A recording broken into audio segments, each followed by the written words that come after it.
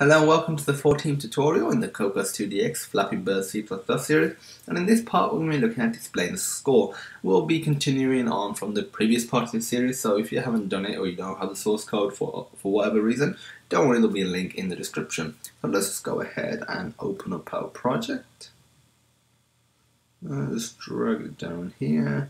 Okay, we now have a game that you can play and earn points, but the score isn't displayed on the game scene. It's just printed out sort of in the log, but that's not really what we want, or the game over scene once the player dies.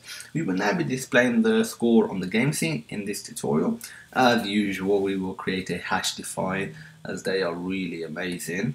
This will be the score's font size. So we're going to do hash define score underscore font underscore size 0.1. Again, we're going to be factoring in screen size as usual. Let's now declare a label for the score in game scene. So let's go down here. We're going to do Cocos2d label asterisk score label.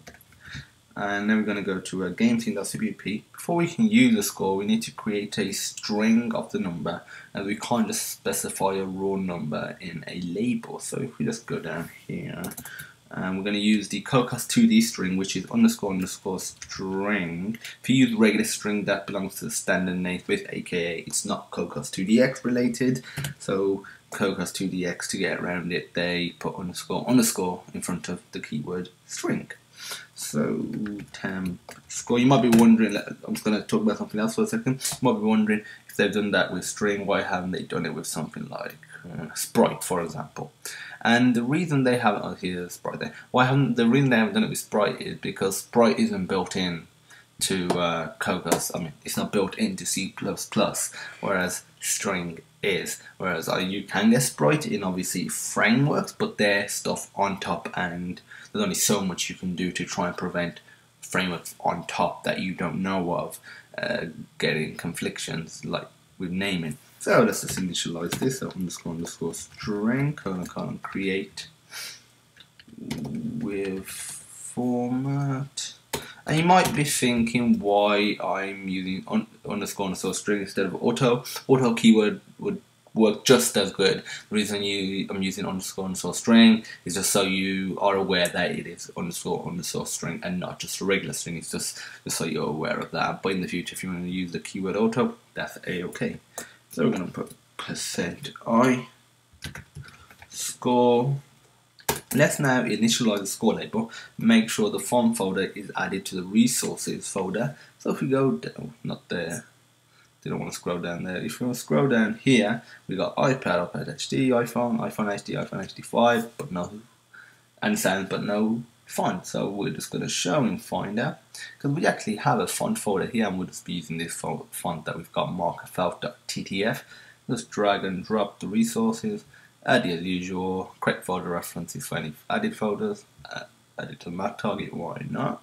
And what we're going to do now is score label equals label colon create with ttf, and for the text we're going to put temp score get C string. And then for the font, we're going to put fonts /markerfelt.ttf. Then for the font size, we want to put visible size dot height, and we're going to times that by score font size.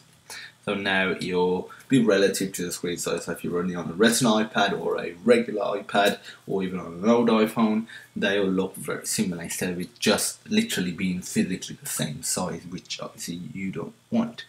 Now let's set the color, which will be white in this instance. So we're going to do score label set color. The color we do color free colon. Now we can set white. We can set RGB values as well if we want to. We will now set the position of the score label. So we're going to do score label set position, and for this point, what we're going to do is visible size dot width divided by 2 plus origin dot x. Then we're going to do visible size dot height times by 0.75, aka it'd be 3/4 along in the y-axis, plus origin dot y. And the score label can now be added to the scene as a child. So if we do this, add child score label, and we're just going to make sure it's on top of everything, and we're just going to run this. Now we still got 2 last things to do, but we'll do these after we've ran the application so you can actually see it working and what the issue is at the moment. You may have guessed it, but if you just hang on a moment, let it load. I wish the simulator was faster. Don't get me wrong, it's still pretty good. Considering I don't know if you use the Android simulator emulator, it's terrible. You just don't want to use an Android emulator. With an iOS simulator, you can get away with it. Okay, and we click play. I can see we got the score there. We scored a point, but it didn't update. And the reason it didn't update because it still got the old text. So we need to go back here and we need to update the text, and we'll do that whenever we score a point. So aka here. So we can literally copy and paste this line because we need that right here. So we need to create a new temporary score string variable. Then we're going to do score label, set string, and we just do temp score, get C string, and we can just remove this point cc log point score now because we don't really need it, and we can remove this as well. So now if we run this,